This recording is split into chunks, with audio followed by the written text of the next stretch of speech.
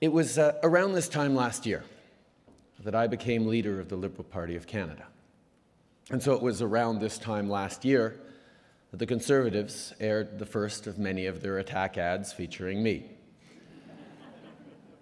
Now, I've been asked over the year many times why we don't take the same approach. Goodness knows they've given us enough to work with. But my answer is always the same. I prefer the sunny ways, championed by our first French-Canadian Prime Minister, Wilfrid Laurier. When he talked about sunny ways, Laurier was referring to Aesop's fable, the north wind and the sun. The wind and the sun argue about who is stronger, who could get a traveler to take off his coat first. The wind blusters and blows, but the traveler just holds on to his coat tighter and tighter. When it's the sun's turn, all he has to do is shine down warmly, and the traveler willingly removes his coat. What I want you to take away from that story is the essence of what Laurier meant when he used the term sunny ways. It's a story about persuasion being superior to force. It reminds us that kindness trumps aggression. J'adore cette histoire. Évidemment, cette méthode ne plaît pas à tout le monde. Ceux qui la critiquent disent que quiconque préfère le dialogue, parle de tolérance, d'acceptance et de compassion, est naïf. Autrement dit, mieux vaut se plaindre, arrêter de se plaindre et de contenter de ce qu'on a.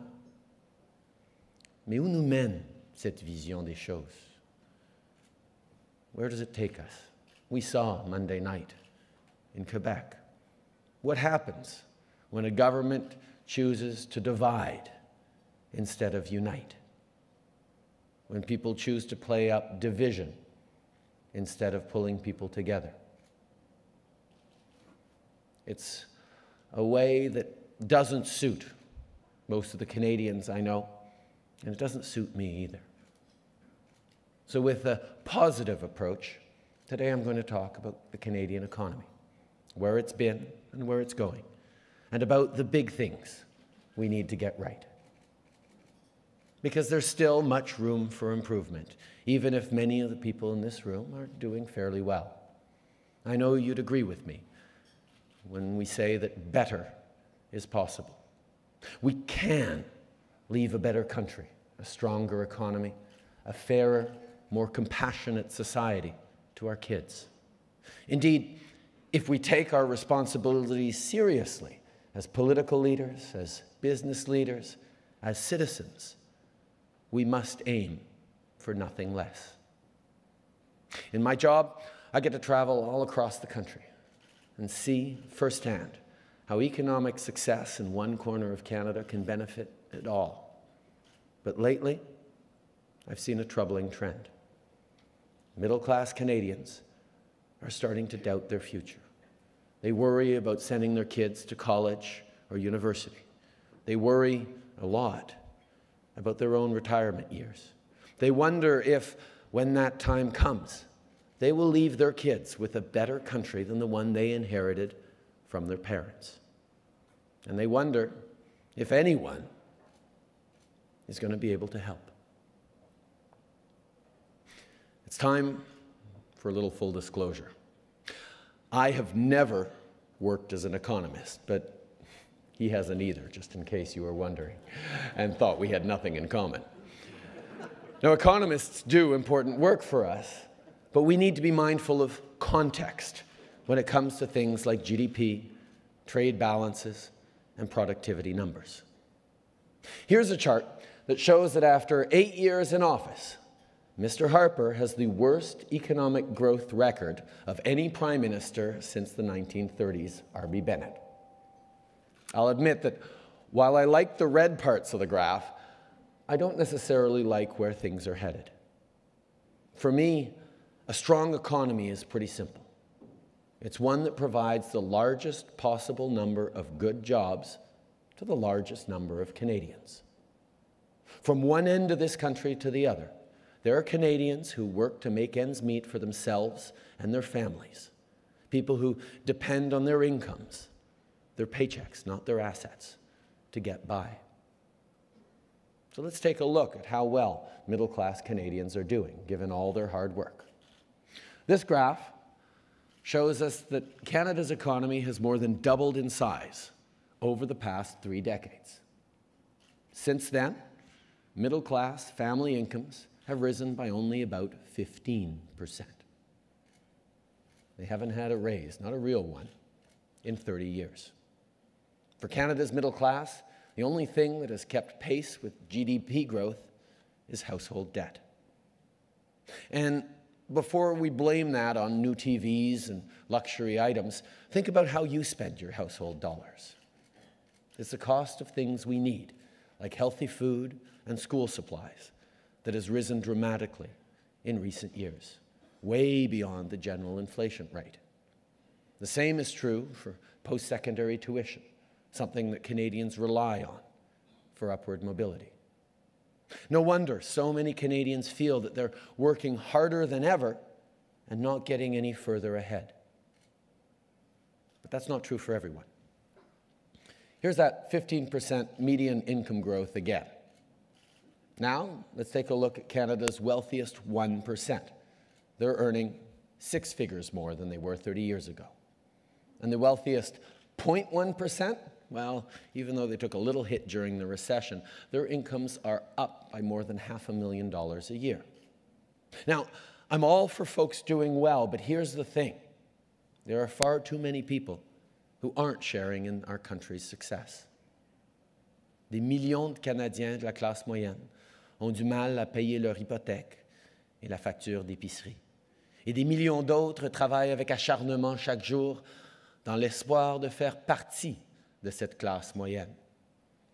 In the fall of 2012, when I announced my candidacy for the leadership of the Liberal Party of Canada, I also announced that my economic priority was strengthening the middle class. Since then, the Conservative government has spent a lot of their time and a fair bit of your money trying to convince Canadians that the middle class is fine. The Prime Minister said that there is no better country in the world to be in the middle class. And his Jobs Minister, Jason Kenney, actually called the middle class challenges, get this, a myth.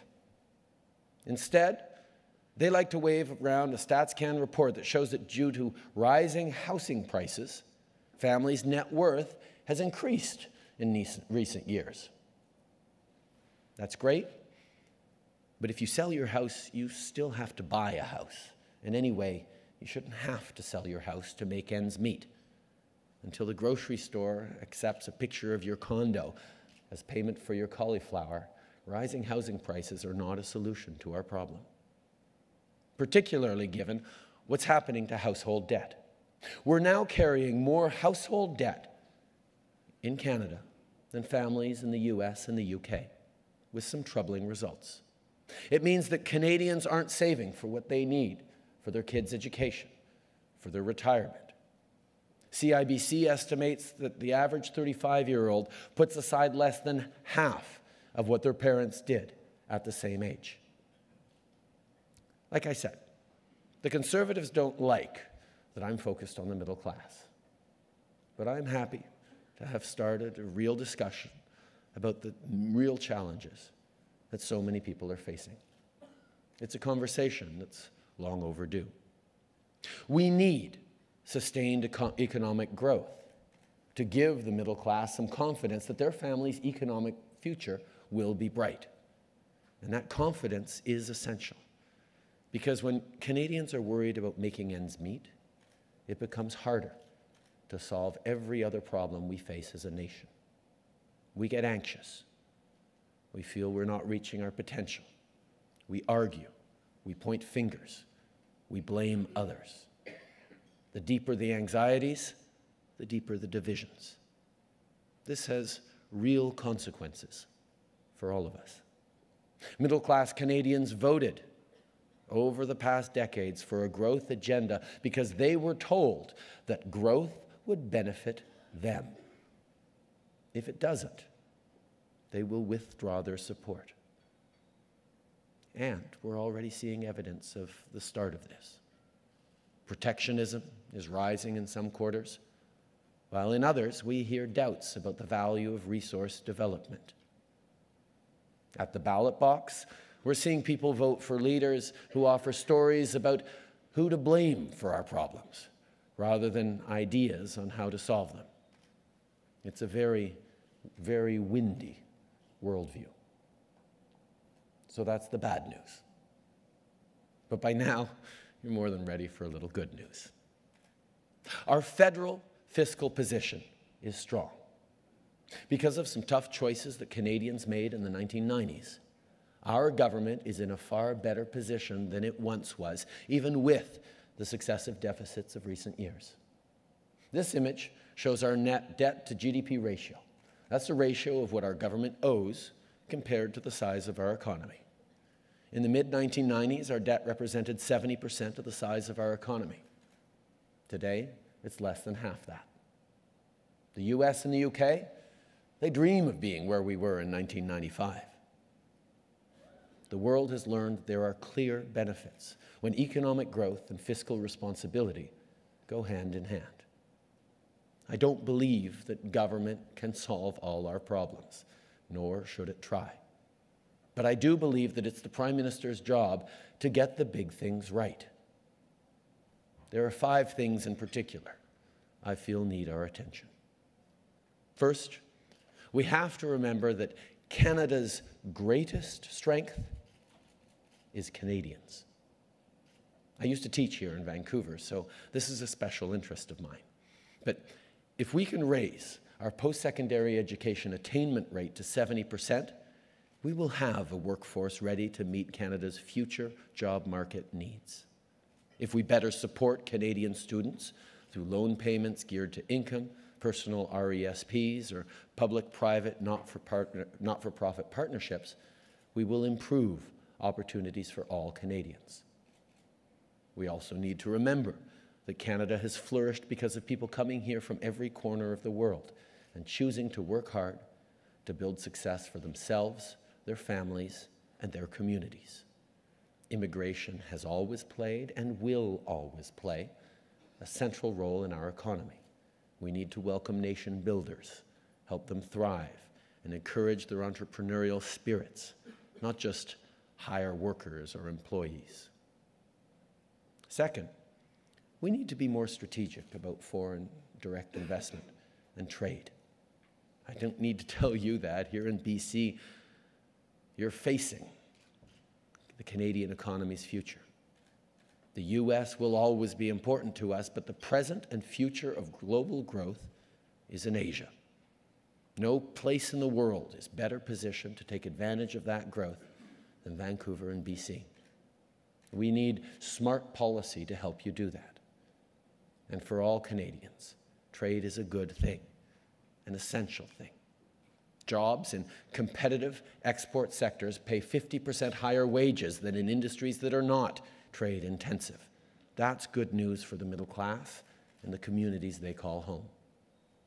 That's why we chose not to play politics with the recently announced free trade agreement with the Republic of Korea, as well as the agreement in principle with the European Union. We're broadly supportive of those agreements as a party. And I said so to Mr. Harper on the floor of the House of Commons. A third opportunity, and one that is also of special interest to British Columbians, has to do with Canada's natural resources. How to reconcile economic growth with environmental stewardship. Because let's be perfectly clear, pretending in the 21st century that we have to choose between one or the other is not only wrong, it's actually harmful.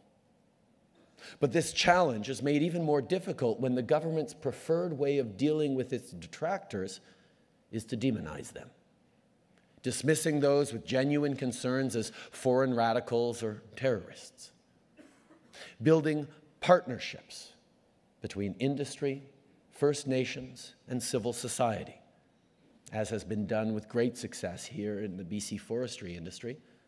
Well, that takes hard work. It demands real, courageous leadership. Pipelines and LNG projects call for that same hard work. The federal government's role is to create a framework that helps Canadians grow the economy and protect the environment. It's not the government's role to put its thumb on the scale of any particular project in favor of the proponent or the opponent. If it does, as Mr. Harper's government has done far too often, it compromises the integrity of the process and prevents proponents from getting the social license they need to build the projects and create jobs. But it also undermines the public confidence that the environment is getting the protection that it needs. Let me be very clear on this point. Governments issue permits, but communities grant permission. Last October, I surprised a lot of people by going to Washington, D.C. and telling a room full of American Democrats that this Canadian Liberal supports the Keystone XL pipeline. I do. But I also understand their issues with it. If Canada had had stronger, more credible environmental policies in place, the Americans would have approved Keystone XL a long time ago. It's increasingly clear to everybody but Mr. Harper, consensus building is the only responsible way to turn resource opportunities into economic realities. We need to draw on our intelligence, on our ability and willingness to solve problems as much as we draw on the resources themselves. As Prime Minister, I would see it as one of my core responsibilities to facilitate this kind of engagement. Over the long term, that is the only way that we can leverage our natural resources in a way that is sustainable, maximizes economic opportunity, and strengthens the middle class. Fourth, we need to take a hard look at what we can do to foster innovation. We've spent billions on research, but lag behind our competitors on productivity. I'm proud of the fact that Wilfrid Laurier shares space with Canadarm2 and Dexter on our new $5 bill. But I'm also eager to find out what technology might be featured there 10 years from now, 20 years from now. Those new ideas and the high-paying, skilled jobs that come with them will be critical to our future growth. And finally, we need new leadership when it comes to infrastructure investment. At a time when our cities are starved for capital, the government cut its core infrastructure program by nearly 90%. To spend more down the road, but I think you'll understand my multiple levels of skepticism about a promise Mr. Harper won't need to keep for 5 or 6 years. I believe that it's unrealistic of the federal government to ask our towns and cities to wait another half-decade to repair crumbling bridges and make other necessary upgrades to roads, water, and transit systems. Infrastructure investments do more than just create good jobs. They improve our quality of life. Look at the dividends from the Pacific Gateway. Look at the Canada Line. Alors, pendant que nous sommes dans l'opposition, nous continuerons de nous battre pour inverser cette réduction de 87%. Et lors des prochaines élections, nous offrirons aux Canadiens des solutions qui mettent l'investissement dans les programmes d'infrastructures publiques long terme à l'avant-plan. Nous devons prendre des mesures positives et constructives pour que ce pays aille de l'avant. Et nous y arriverons en nous concentrant sur les gens, sur le commerce, sur la gestion intelligente de nos ressources naturelles, sur l'innovation et sur les investissements en infrastructure. With Canadians, our caucus, and the grassroots of the Liberal Party, we have started doing an awful lot of work to build the platform for the election in 2015. These are some of the core policy areas you will see in that platform. And when we get these priorities right, we will strengthen the middle class and, as a result, our entire economy. I believe that if we ask the right questions, if we engage in open and honest dialogue, if we take a hard look at the evidence and learn from our mistakes, Canadians will solve every challenge that comes our way. But we won't solve anything if all we're worried about are tomorrow's headlines, next quarter's report, or the next election. I worry that the current government has forgotten something fundamental. Our job, the job of the Government of Canada, is to work with Canadians to build a stronger country.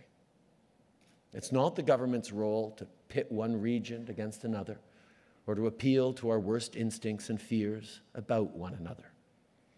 That might have proven in the past to be a decent strategy to win an election, but it's no way to build a country.